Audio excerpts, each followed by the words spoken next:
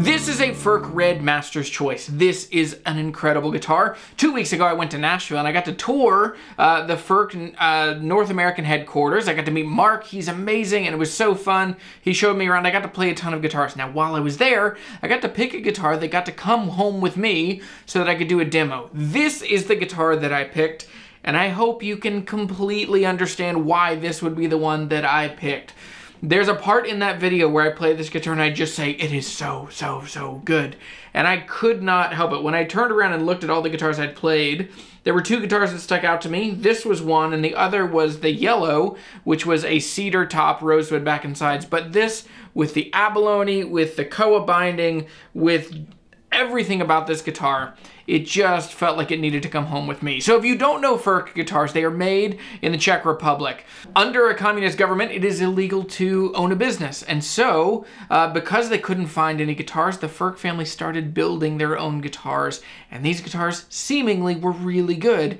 And so from a basement, from, you know, kind of behind closed doors, these guitars started being built. In 2021 was their 40th anniversary. When the USSR fell, it launched into a wonderful guitar brand, and they are very common in Europe. They are not as much distributed in the US. Just since 2019 have they had distribution. I mean, conservatively, I have been asked 2,000 times if I've played a Furch guitar, and I had not until about 2 weeks ago, and now I have played this guitar, I mean, just as much as I could. I played this over Christmas. This was the guitar with my family that I played Christmas carols and we sang, and I'll even put a little clip in here of that.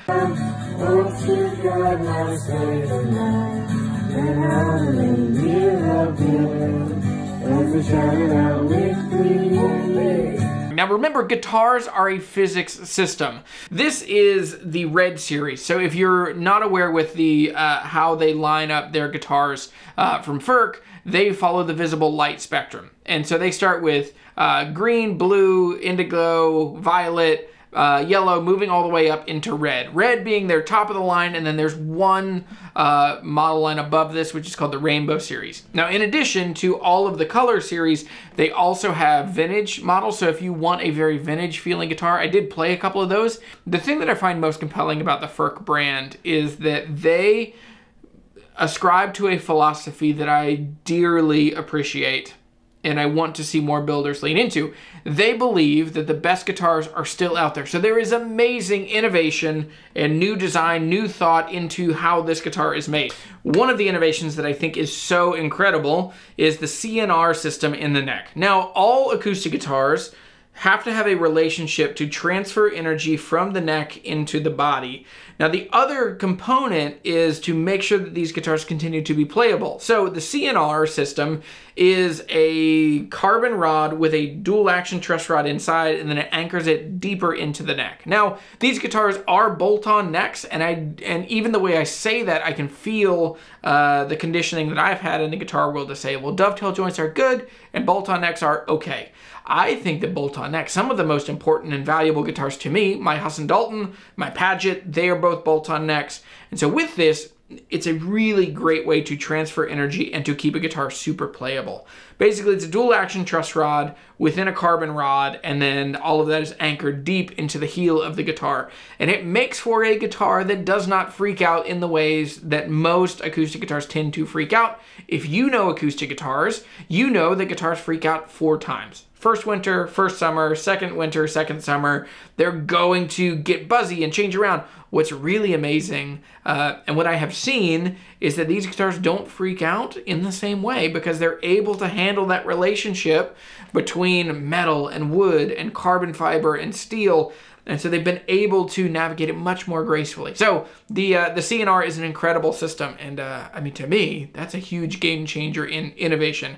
And I love the idea that the best guitars are yet to come.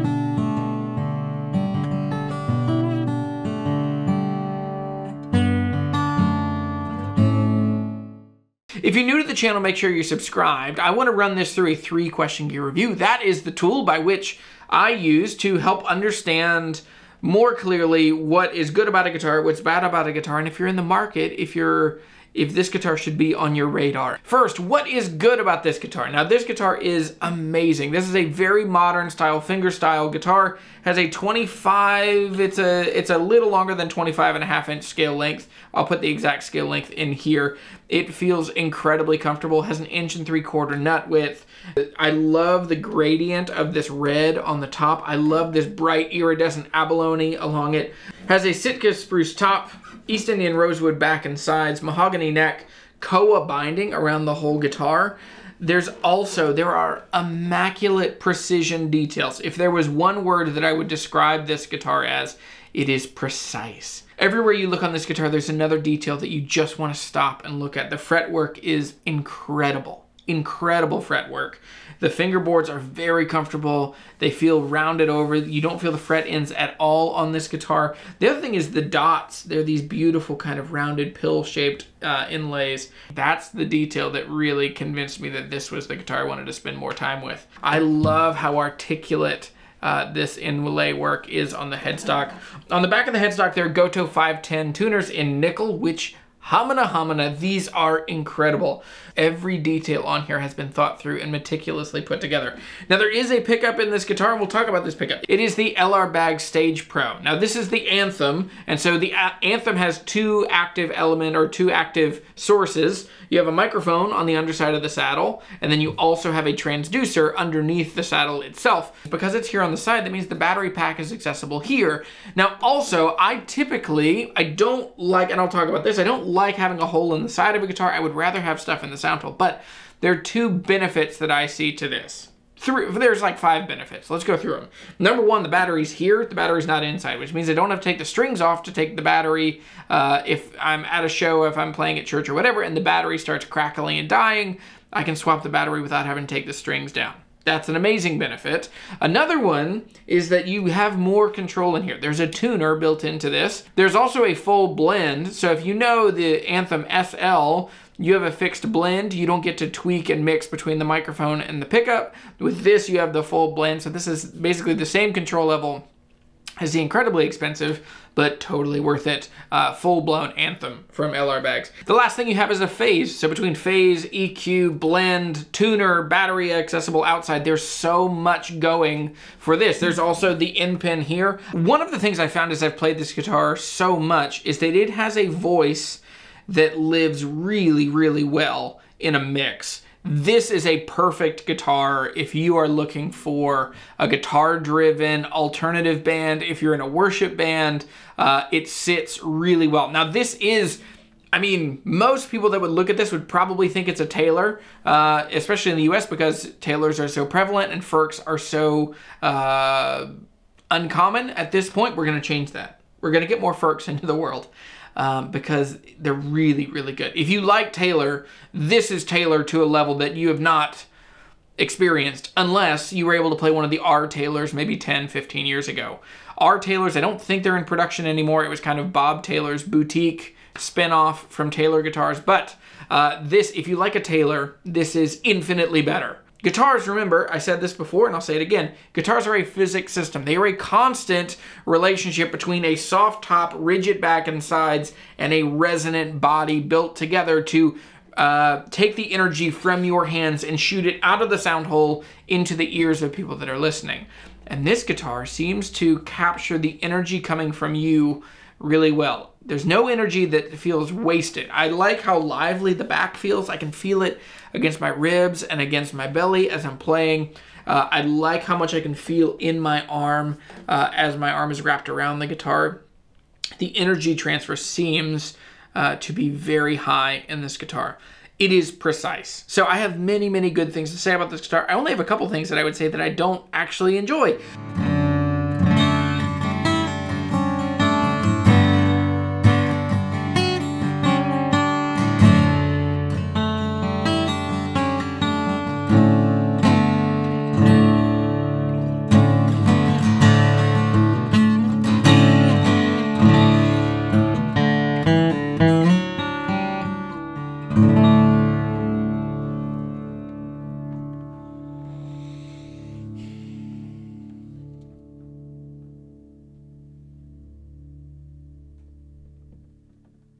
It's still going. So let's shift gears into what's bad about this guitar. And I use bad very loosely. There are two things on this guitar that I would change and just preference. Some of them are preference. Yeah, they're both preference. So the two things that I would change on this guitar. Number one, there's a tusk saddle and it's very sharp.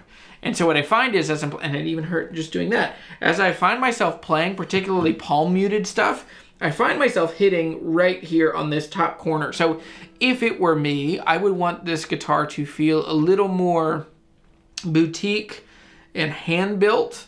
This guitar feels like it feels like an incredibly well-built factory guitar.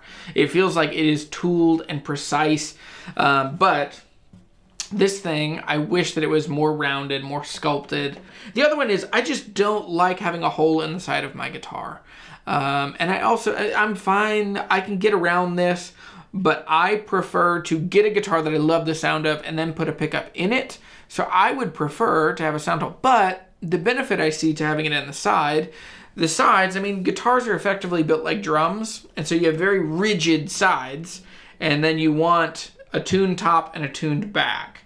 And so what I find myself being concerned about is adding too much mass to the top of a guitar. So I think that a guitar would sound better with a pickup in the side rather than the top. So maybe my second thing isn't really a thing. But those are my two things that I would change on a guitar like this. If I were to order one, I would probably, I don't know, I'd probably do a different pickup. Or do a different style of pickup, so that I could get more control on the floor and not hanging on the top, but not a hole in the side. So I don't know, but those are my two things. Now, ultimately, this leads us to the third question, which is, if you're in the market, should you buy one of these? These are incredible modern guitars. This guitar elicits the sound of a couple bands really particularly to me. Number one, they remind me of Need to Breathe, especially from the record The Outsiders, the song Garden, and there are a couple songs. I'll put links in the description down below. This guitar nails that sound. The other artist that I think this guitar really sounds like is Phil Wickham. This is a similar shape to his, it's similar tone woods, and I just think that this thing nails like modern acoustic guitar sounds, modern worship sounds. And so I think if you're in the market for that kind of guitar, this thing is incredible. I also think guitars are your best way as a musician to express who you are and what you value.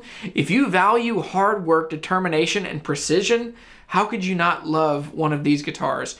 Now, this is not a traditional guitar, and I think the person that would be looking for this guitar would not, this is not between like this or like a D18 or a 0018. They're just different guitars, and they have different audiences. So I think this guitar is for a fingerstyle player, a modern player, someone that needs a ton of diversity in the tone that they get out, someone that wants to really be able to tweak and sit really well in a mix. This guitar is very capable. Precise and capable are the two words that I keep coming back to. I think that this guitar, for what it is really incredible. Now, there is one thing I haven't talked about, and that is the hard case. You have an option, and most of the more expensive of the Furch guitars come with Hiscox cases. Really great quality, great construction on the inside. They are very formed and padded. You can tell that your guitar's not going to move anywhere. Now, the only thing I have against them, as a fingerstyle player that is always looking out for ways that I can break my fingernails, the latches on these, they're very tight. And the way that they click open, I mean, it is triggering the stuff in my brain that says, protect your right hand, do not break your fingernails on this. This is a great modern guitar. If you love the sound of modern acoustic guitars, the guitars that this reminds me the most of are the high-end Laraves, high-end, some of the Breedloves, the R Taylors, some of the Taylor 9 series. I mean, this is, if you like those guitars, you will like this better. Oh, anyway, thanks to Furch for letting me borrow this guitar, and thank you so much for watching this video. I'm Jeremy, I'm the Guitar Hunter. Go fill the world with music and friendship.